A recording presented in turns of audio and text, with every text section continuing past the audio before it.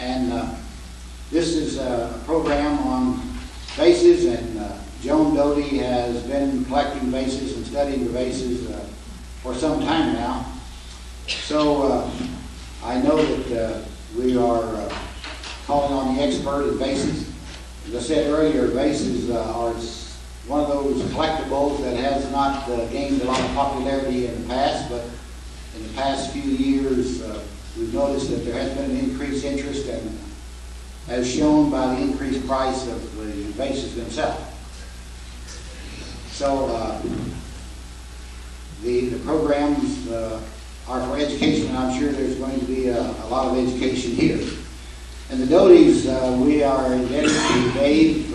Those of us that need a photograph periodically of a piece of glass that we can't find, Dave spends a lot of time at the auctions and conventions of photographing glass, and he does a very good job with the photograph of Carnival. As most of us know, they're trying to take a little brownie and set a piece up on the table and get a picture that is presentable is rather difficult, even to those collectors that have been doing it for some time.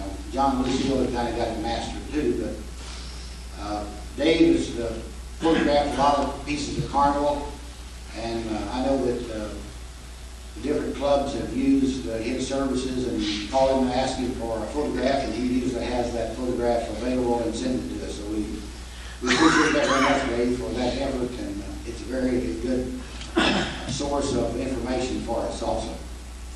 So we hope that you'll enjoy the program.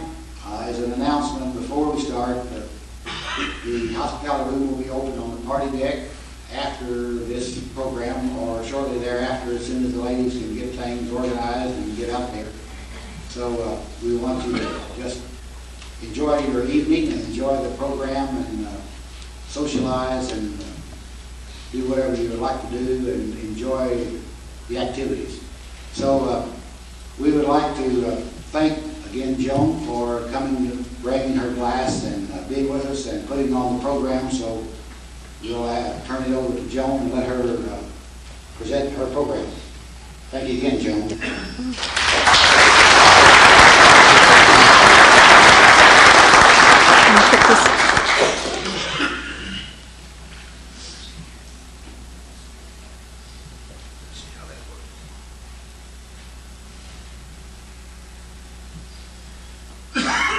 Can everybody hear me?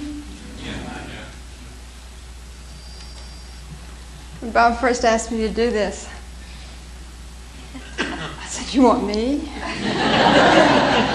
to talk in front of people, most of whom know a lot more about Carnival than I do?" Bob was very reassuring. He said, "Don't worry, it'll be fine. We're going to videotape the whole thing."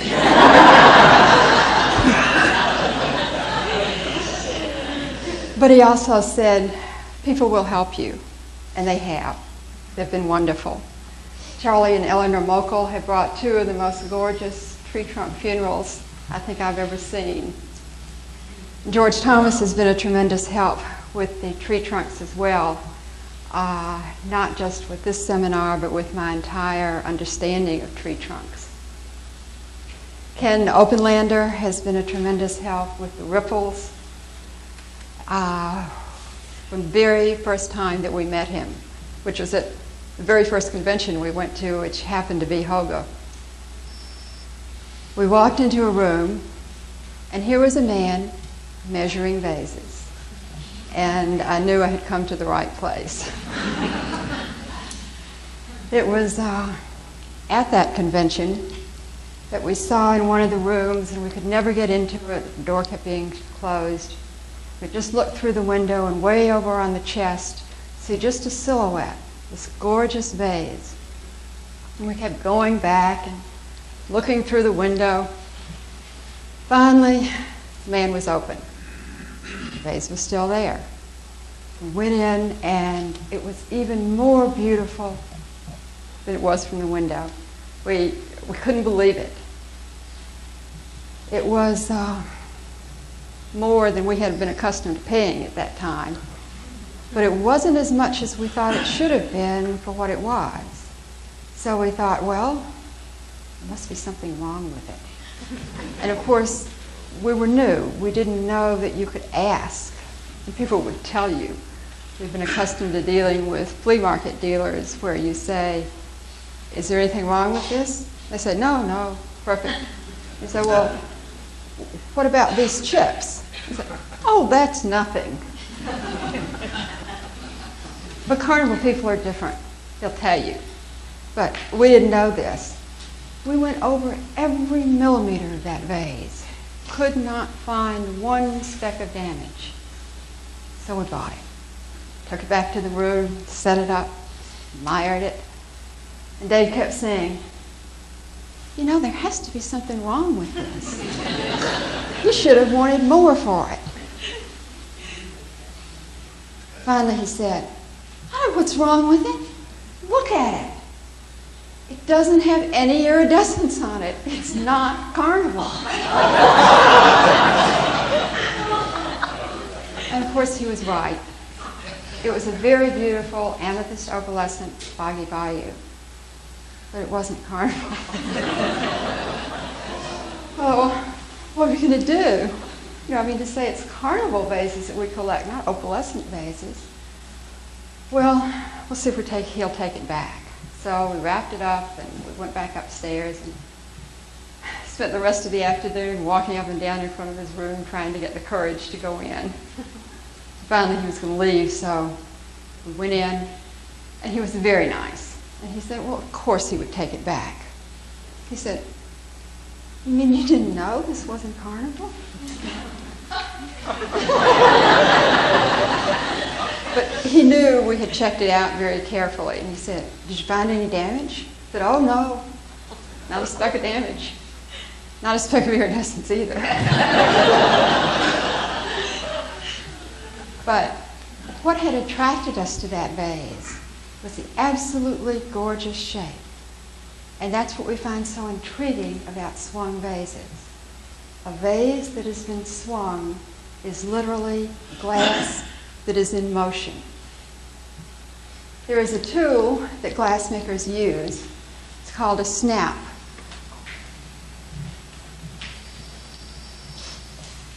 And when a piece is lifted out of the mold, they use one of those wooden Y-shaped tools.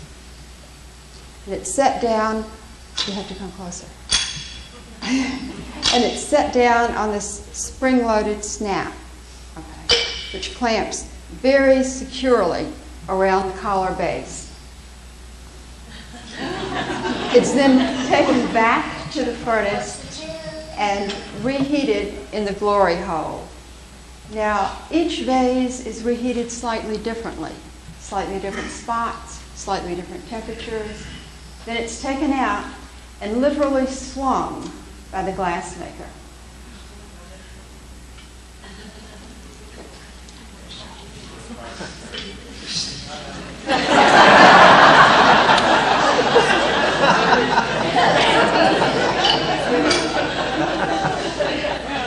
You can sometimes tell how a particular vase has been swung. For instance, these mid-sized tree trunks were probably given an easy pendulum type of swing, whereby ones that were stretched out further possibly went all the way around.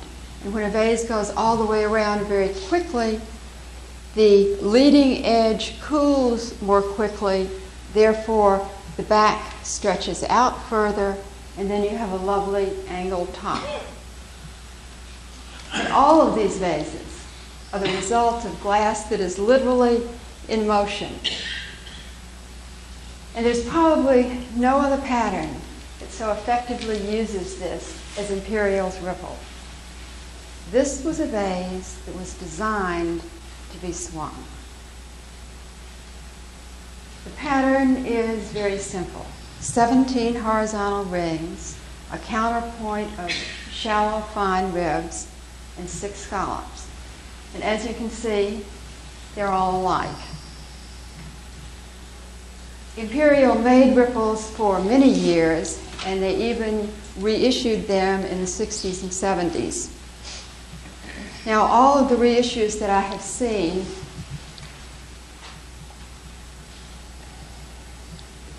have been on clear base glass, either marigold or a bluish gray that Imperial called peacock. Now Ken says that there are also pink ones, but I haven't seen them.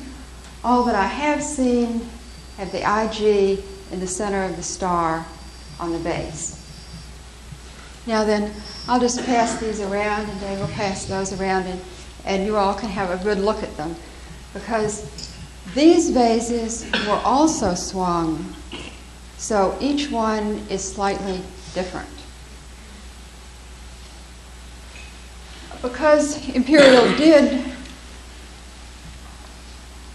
I wanted to tell you one other thing. I've only seen them in two base sizes, that is just under 3 inches and just under 4 inches. The original ripples were made in 5 different base sizes.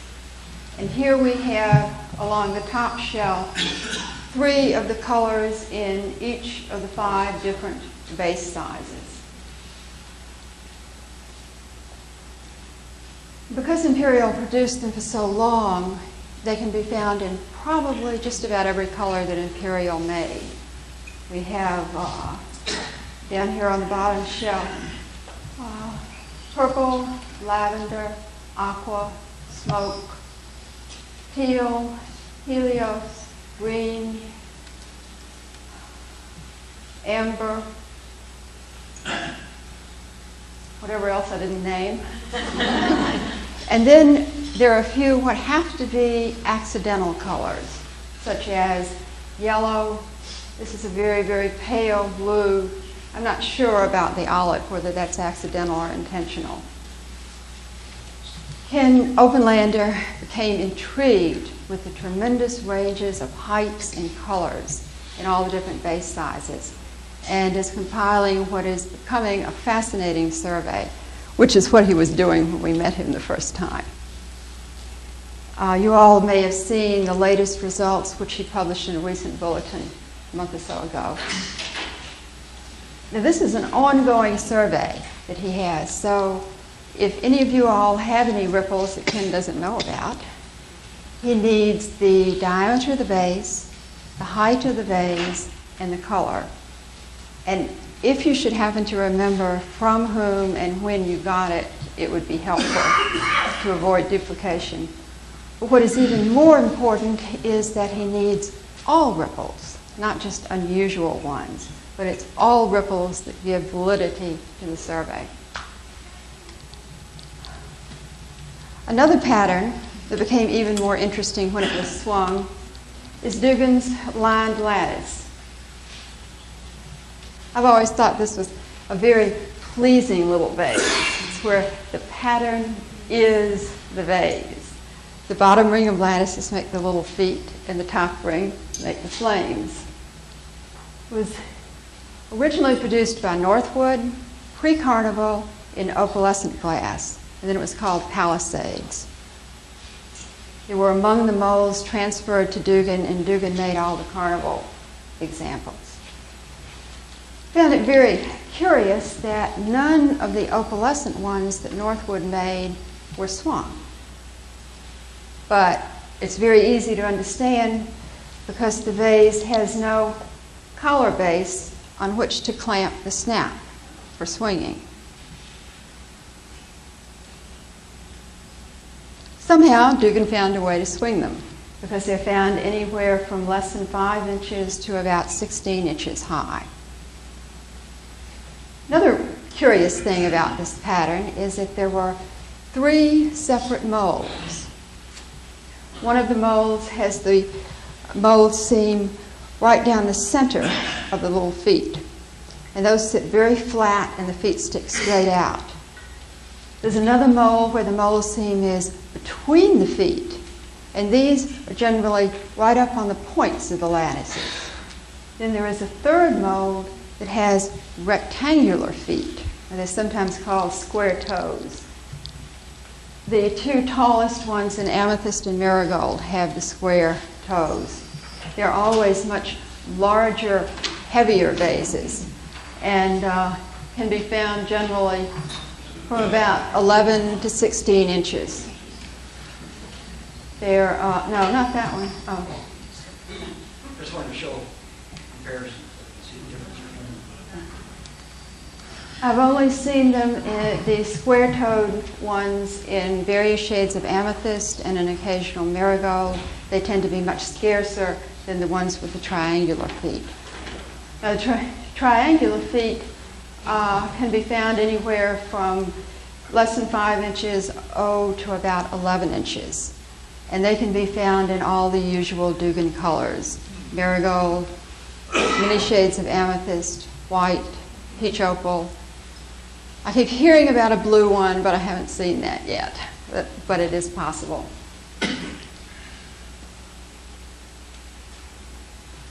Another pattern that was produced in opalescent glass pre-Carnival is Northwood's tree trunk. But it was only when they began producing the Carnival examples that they gave us a veritable forest of sizes and variations. George Thomas sorted these all out in a wonderful article that he wrote. It's originally in the Texas newsletter in 1991. He has since updated it when he sorted all of these out, because they can be very confusing. When you talk about swung vases, you talk about size. The size refers to the diameter of the base. Height has nothing to do with the size. Tree trunks come in 3 sizes. Each and every tree trunk is one of these sizes, but only one. You have the standard size, mid-size, and funeral size. You cannot have a standard size mid-size, for instance. The standard size has a base diameter of 3/8 to 3.5 inches. It can be found, has a 3-part mold. It can be found in probably most all the colors that Northwood made. The heights are about 5.5 to 11.5 inches. Now there is a variation which has a star on the base. And this is a 3 3/4 inch base. And I believe that that is probably Northwood's original tree trunk mold. It's most often found in a light marigold or a green with a marigold iridescence sometimes just on the top. It is very, very typical of early Northwood Carnival.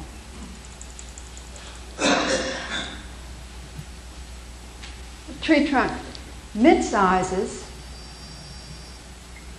have a base diameter, these 2 in the back, have a base diameter of 4 3/4 inches with a 4-part mold. They can be found in amethyst or purple is the most frequent color, green, marigold, blue is scarce, ice green, ice blue, white are all scarce. There are maybe 5 or 6. We're trying to figure it out. Aqua opal is a marigold over custard. There's even one sorbini, which is a blue slag type of glass. Now then, there is a mid-size variant which has a smooth band between the collar base and the beginning of the pattern. Now that mid-size variant is probably the scarcest of all of the tree trunk variations. It has a base diameter of 3 3/4 inches, which is of course the same as one of the standards, but it has a 4-part mold. It can be found in amethyst, and there are a few in marigold and a few in green. All tree trunk funerals have that same smooth band between the collar base and the beginning of the pattern. All tree trunk funerals have a base diameter of 5 1/4 inches. If it's not 5 1/4 inches, it's not a tree trunk funeral. There are some tree trunk funerals that were not swung and are called jardinières. They range from 8 to maybe 10 inches high. They're quite often flared and ruffled, very magnificent. There are only, maybe 5 or 6 of them known, and they're all amethyst. Now then, if a tree trunk funeral was swung, but only to a height of 15 inches or less, then it is an elephant foot. According to George, John Muehlbauer coined this term sometime in the 70s, where he had 2 of those short, massive tree trunk funerals. He said, they look just like elephant feet. Very cylindrical, massive, gorgeous vases. Well, then, the taller vases can be generally found from 16, 17 to more than 20 inches high. Fiery amethyst is the most frequently found color. Then blue. The green, the white, ice blue, ice green, and marigold, surprisingly. You can probably count on the fingers of one hand the number known in each of those colors. Now then, measuring the diameter of the base, counting the mole seams, is not always convenient or even possible. But I discovered a very interesting thing about it.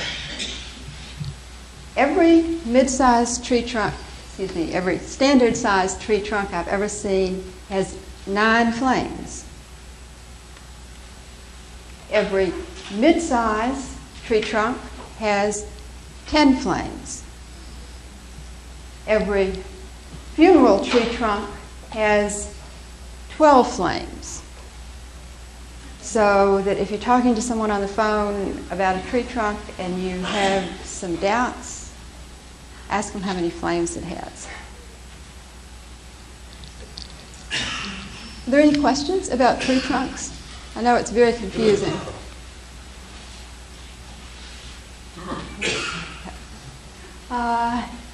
Swung vases were made in more than 60 different patterns.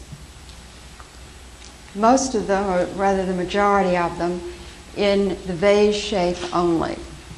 Now there are 3 of those patterns that can be confusing because they all have the term bullseye in the name of the pattern. This is Imperial's beaded bullseye. It is probably the most frequently one seen. It comes in one size. The heights range from, about 6.5 to 13 inches. It's most often seen in marigold. Purple is scarce. Various shades of green, amber, Vaseline are all very scarce. The tops can be very cylindrical, flared out to what is called a wide mouth. And we even saw a pair once where it was flared all the way out to the horizontal. We didn't buy them because we thought they were ugly.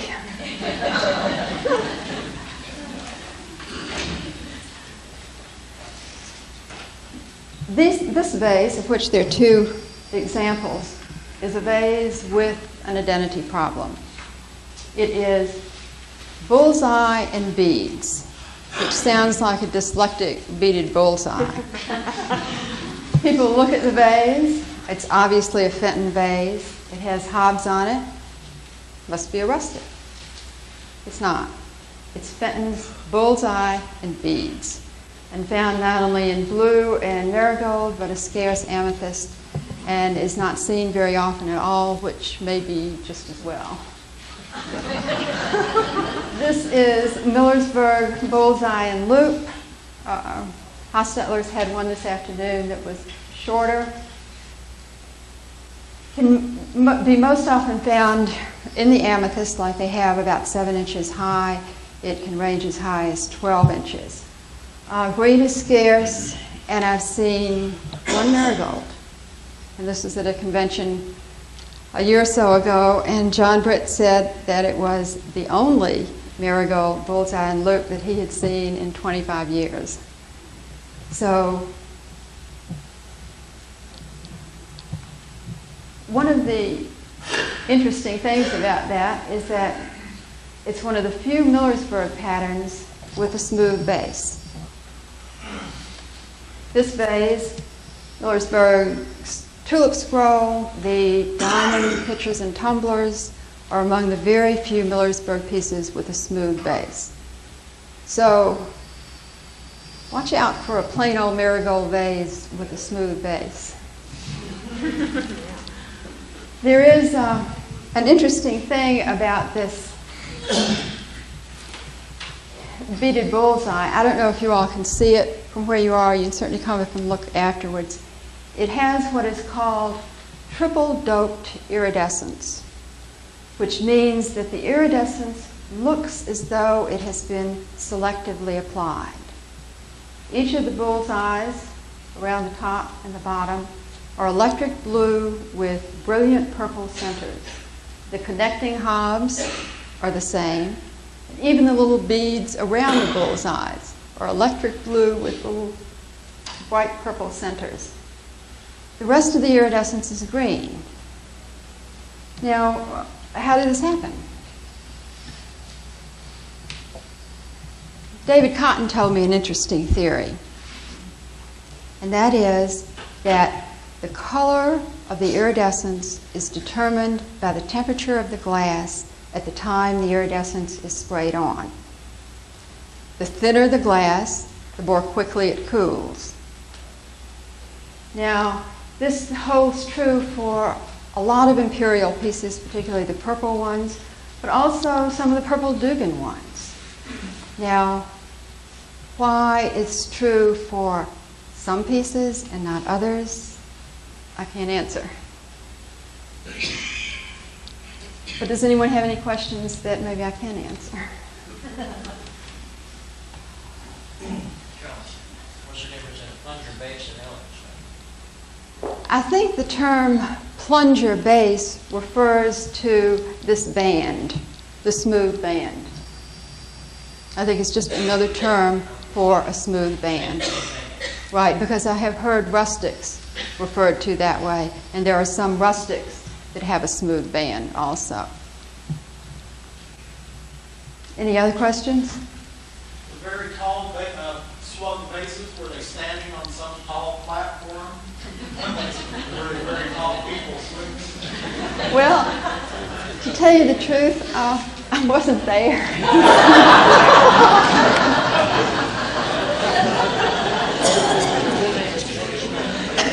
But that's a good question.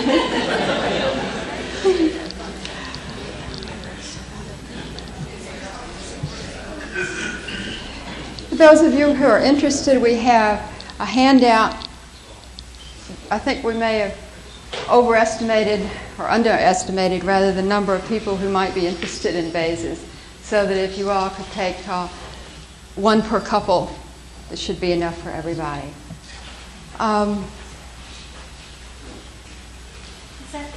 Is that little short?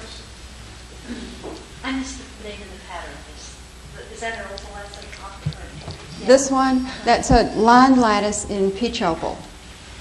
Lined lattice. Lined? Lined, L-I-N-E-D. Lined lattice in peach opal. The other lined lattices are behind it in the other colors that Dugan made. Any other questions? With all the photographs that we've taken over the years, do you foresee a book coming out? One of actually true colors like you do? I don't know if we'll ever get it all figured out. It'd be about this thing, right? I'm at a disadvantage because I can't remember now that I'm here, but we have like a 20 or 21 inch face, but it seems like the bottom has like lines on What's the rest of the pattern? it. It's I don't know if it's rustic or tree trunk, without looking at it. It's been here in your mind, but it has the collar and then it has. It has lines in the collar. I don't think I've seen that. I'd like to see it. You have to bring it the next time. Okay. Was the short squatty one on the second row in about 5, was that also a base for a fruit bowl? Oh, the line lattice. I have not seen that used as a fruit bowl base. Now there is another vase that Dugan makes called a big basket weave, which is From here it looked like that pattern. right. And the big basket weave, yes, was the vase pattern was used as a base for the fruit bowl. Okay. Now I have seen some lined lattices perched on lamps.